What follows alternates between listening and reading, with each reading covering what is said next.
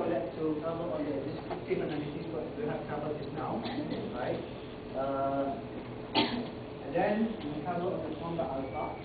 Okay, the reliability test. See whether your questionnaire or your data is reliable.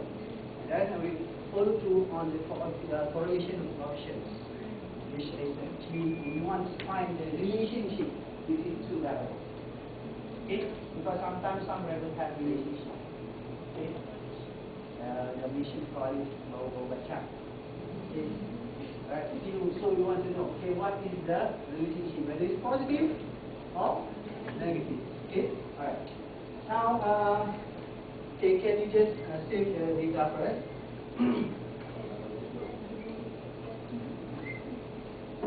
Okay, I'm using these tags. Okay, she's actually my neighbor. Okay, is my neighbor.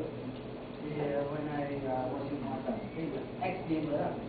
Okay, he's actually his house is actually in front of my house. So